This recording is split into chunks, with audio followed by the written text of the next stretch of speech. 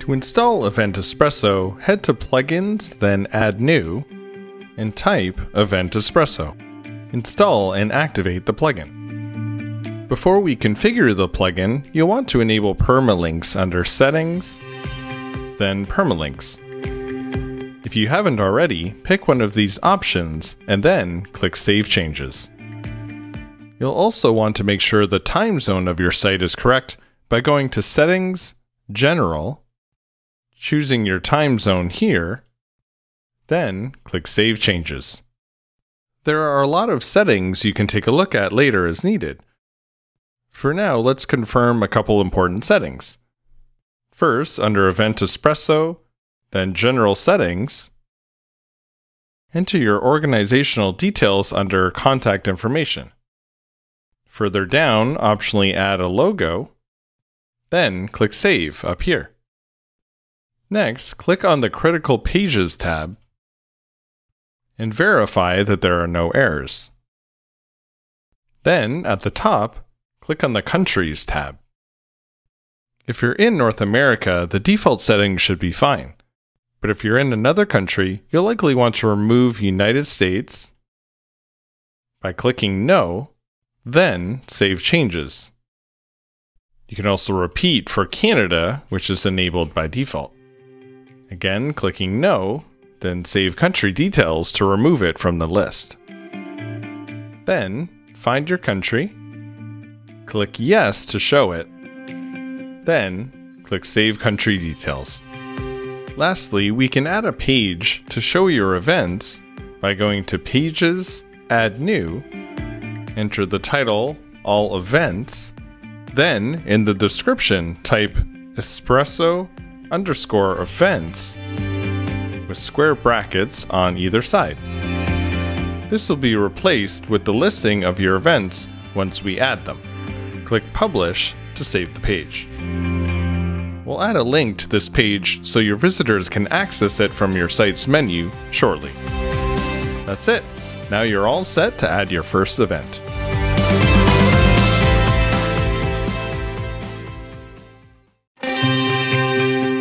Now that we have Event Espresso installed with the basic configuration, let's add our first event to the site.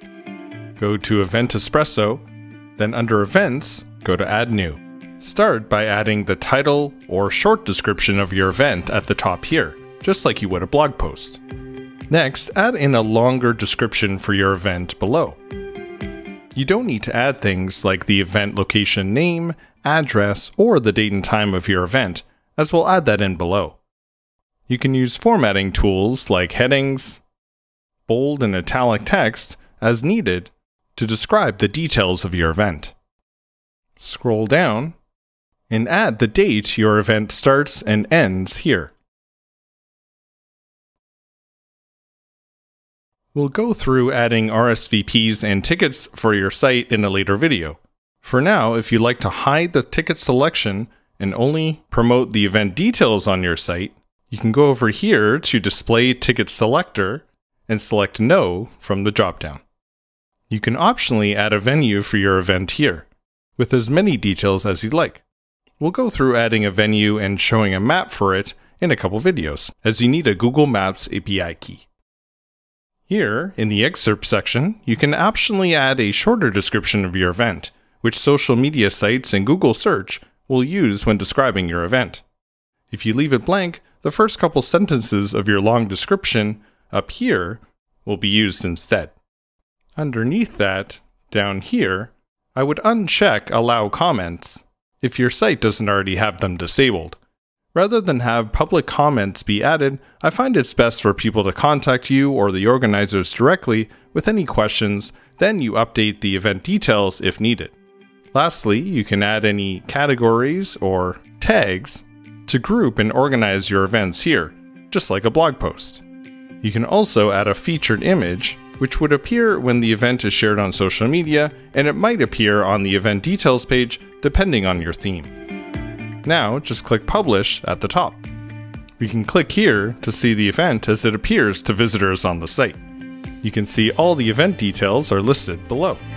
When logged in as an administrator, you can go to Event Espresso, and under Events, Click Edit Event to modify any of the event details, and quickly add another event by clicking Add New. So now you should know how to add events to your site and can continue to add more as needed.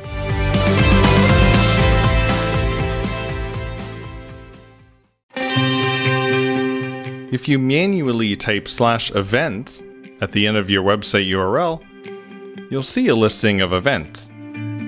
If you added the other page called All Events with the shortcode in it, you can also go to all-events to see that listing. But that's not very useful to someone visiting your homepage that doesn't know this page exists. Let's add an item in your menu so visitors can easily find events on your site. First, in the back end of your site, go to Appearance and then Menus. If you don't already have a menu, you can create one by clicking Create a New Menu. Give it a name, like Primary. Then click Create Menu. Next, under Custom Links, type /events and type events in the link text box. Then click Add to Menu. If you want to use the All Events page we created instead, go to Pages, click All Events, then click Add to Menu. You can remove the other item by clicking the drop down here, then clicking Remove. Pick where you want the menu to appear under Menu Settings. These will be different depending on your theme, but in this case I want it to appear in the top or header menu, so I'll check that, then click Save Menu. If we go back to the site, now the page listing all of your events is in the top menu where visitors can click on it easily.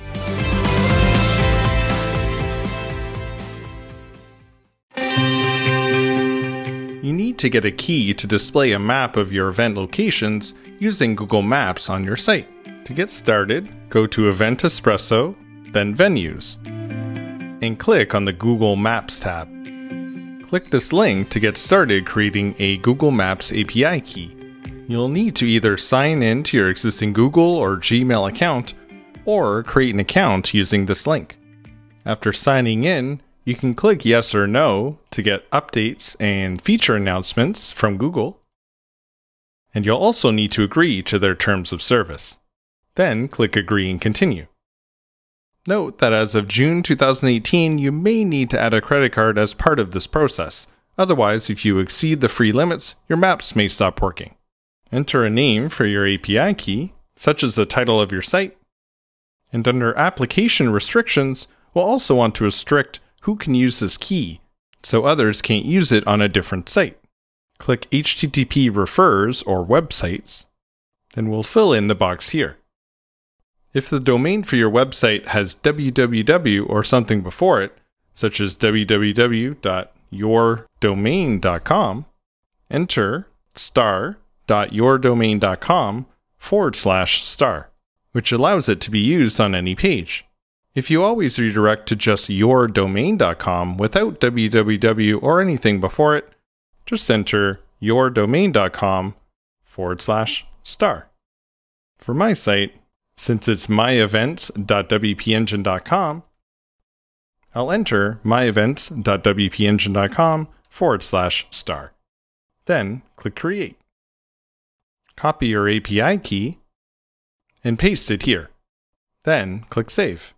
Lastly, let's create a venue in Event Espresso and add it to your event. Under Event Espresso, click Venues. Then click Add New Venue. Enter your venue name and scroll down to the Physical Location Address area and enter the address. Then under Google Map, click Yes from the dropdown. You can fill other details if you'd like, such as the venue website and phone number, or click Publish to save it as is. Then, under Event Espresso, Events, click Edit under your event. Scroll down, and you can now select the venue from the list. Then, up here, click Update. That's it. If we view the event, maps should now be reliably showing when visitors are viewing your event details.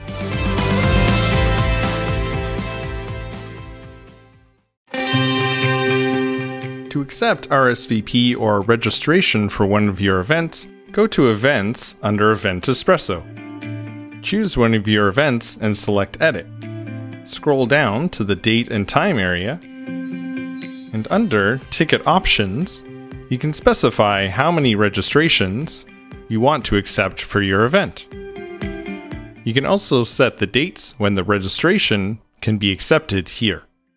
If you have different types of RSVPs, like a special seniors ticket, which provides wheelchair accessible seats, you can click Create New Ticket and enter those details. Here, under Event Registration Options, make sure Display Ticket Selector is set to Yes. Now, click Update at the top. Now, when visitors view your event, they'll see an area to RSVP and can select how many spaces they need, confirm RSVP, and enter their name and email address. To see who has RSVP'd for your event, in the admin area of your site, go back to Event Espresso, then Events, and click Registrations underneath that event. Here you can see who is registered for your event and even export the list of attendees using this button. That's it. You're all set to accept RSVPs for your events right on your own site.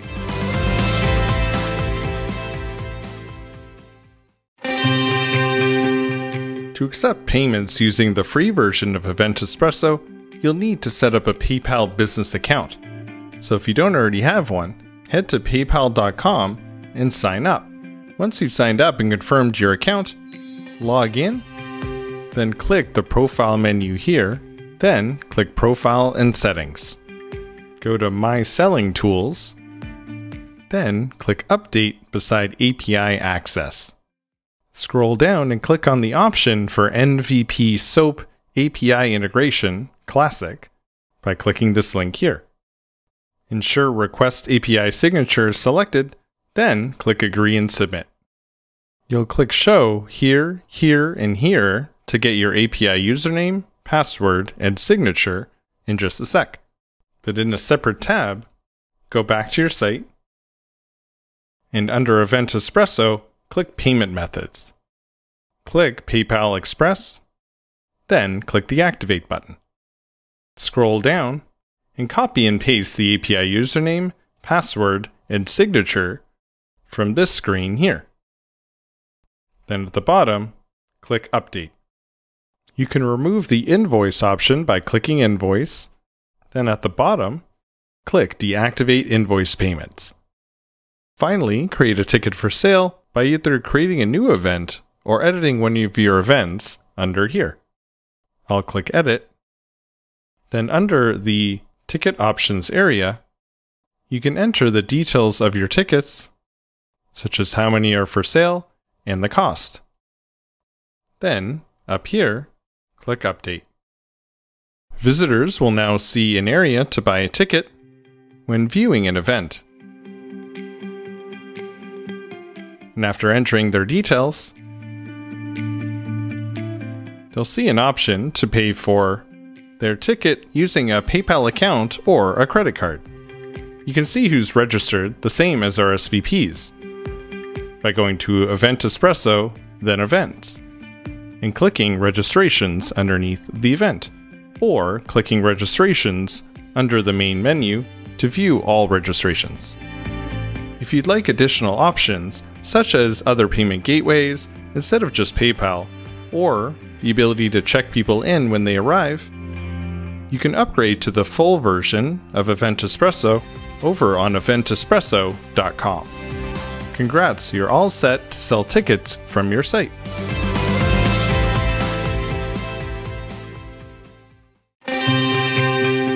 So you have your normal events page, but sometimes you only want to show a listing of certain events somewhere else on your site.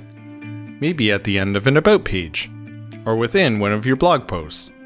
Fortunately, with a shortcode included in Event Espresso, you can easily market and promote your events anywhere on your site. As an example, let's say you have an About page on your site, and you want to show the next 3 upcoming events at the end. Just edit the page, and in the content of the About page, type Espresso Events with an underscore in between, and then square brackets on either side. This would be replaced with the title, date, and link to your events, which you can see by updating the page, viewing it, and you'll see the events listed here. If you want to only show up to 3 events, and only events in the workshop category, you can edit the page, and in the shortcode here, type space, limit equals 3 with quotes around it. And to limit to only events with the workshop category slug, type category slug equals workshop. Now click update, and when you view the page, scroll down, and you only see 3 events, and only those in the workshop category. You can repeat this process anywhere in your site, even in the middle of a blog post. And that's so you can promote and list your upcoming events anywhere on your site.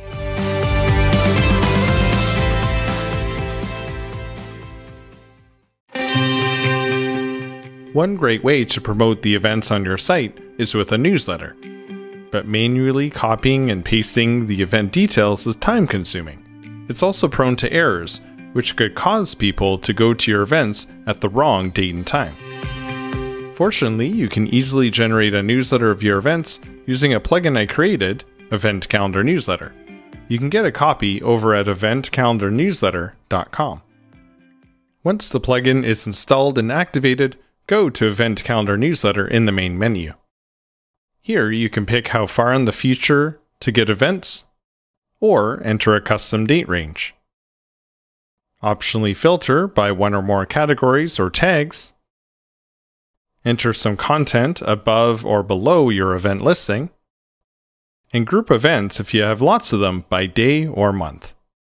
You can select one of the existing designs, or click Custom to create your own, using only the details you need. Once you're ready, click Generate Events. Now, you can copy and paste these details into your email newsletter using a program like MailChimp, Aweber, or ActiveCampaign, and save these options as a template so you can quickly create it again. You can even automate sending a newsletter every week or month by going to Save Templates and using this feed URL as an RSS campaign in most email services. Full details are available at eventcalendarnewsletter.com under Get Help and the documentation, or contact support and get help directly. And that's so you can save time and generate your email newsletters with no mistakes with Event Calendar Newsletter. Grab the plugin for 20% off as a WP101 user by going to eventcalendarnewsletter.com/WP101. And that's how you can save time and generate your email newsletters with no mistakes using Event Calendar Newsletter.